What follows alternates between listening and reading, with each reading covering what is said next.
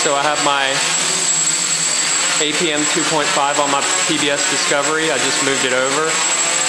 I have Quadcopter 3.0.1 default settings, and you'll notice there's a decent amount of oscillation when it's trying to stabilize.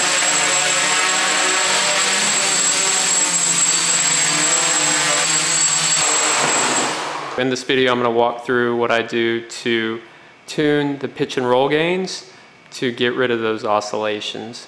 And let me point out, you may have watched a video of mine that shows how to use your save trim and your auto trim features. Now, I've already done that with the TBS, and that works great to get you stable in hover mode when you're just hovering.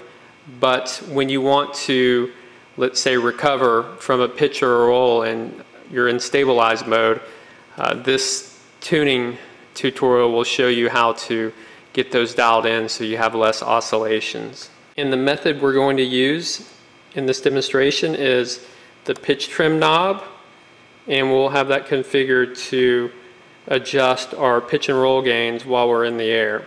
And here's how that's going to work. We have channel 5 from our receiver going to input number 6 on the APM. Okay, and now to get our pitch trim knob connected, we're going to go into our profile and go into settings, look for the auxiliary channel settings, and channel 5, which is on our receiver, we're going to set that to the pitch trim knob. Hit menu, confirm that. Now we have that set. Okay, we're in Mission Planner with everything connected. Our transmitter is connected as well. And let me point out, this is one of the most important steps to getting this working. So under initial setup, we're going to go down and we're going to do radio calibration. Now I've already done the calibration for my standard sticks, but the key for this setup, if you notice channel 6, which is where we have our pitch trim knob connected to, you can see that moving. We actually want to calibrate that. And if you don't calibrate this channel 6 input, you'll run into problems when using your pitch trim knob to set your P gain for pitch and roll. I've run into that a few times, so this is definitely one of the most important steps to get this working. So I'm going to go ahead and hit calibrate radio and just do all my standard sticks. Now if you notice channel 6, I'm actually going to turn that dial, and I'm going to go all the way up with it, then all the way down. And now we're going to click done, and our sticks have been calibrated. Okay, with that done, we're going to move on to config and tuning, and you'll see the APM copter PIDs list. And what we'll do is go down to channel 6 option. We're going to do the stabilize pitch and roll setting, so it's the first guy in that menu, and we're going to set the minute and max values here.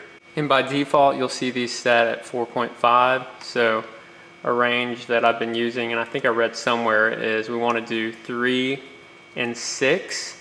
So all the way down on our knob will be 3, and all the way up will be 6. And we'll go ahead and click write params.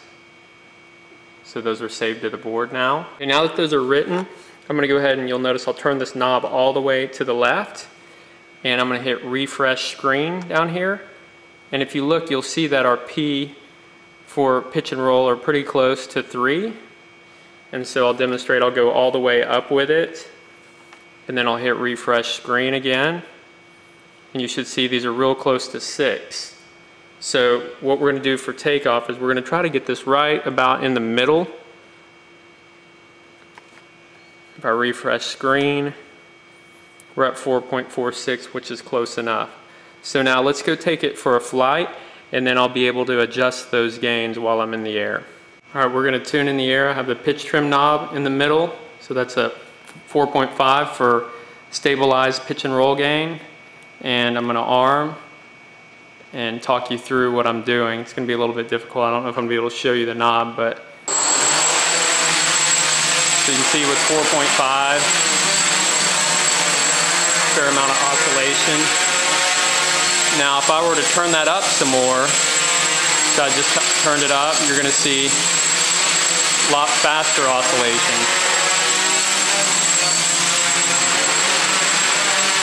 So So what I'm going to try to do is bring it down a little bit.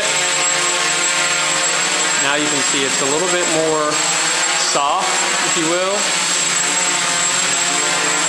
And it comes back to level pretty nicely. Not much oscillation there. Maybe I'll go up a little bit. Maybe it's a bit too soft.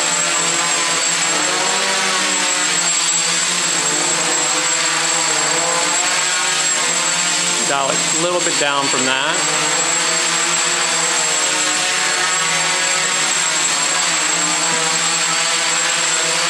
That looks about right for now.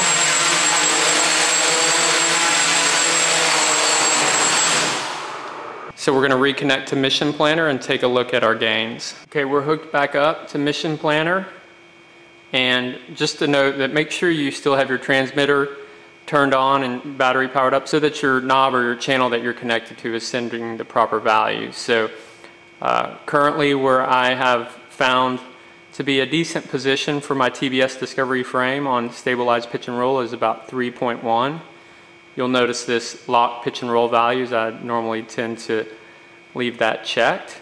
So those are our settings. Now, those are what are coming from the actual channel. So what we need to do next, turn this off, and now we need to actually set these values. And what I recommend is just the furthest decimal point out, just bump it up one. So it's 3.1070, so I'm going to change it to 1071.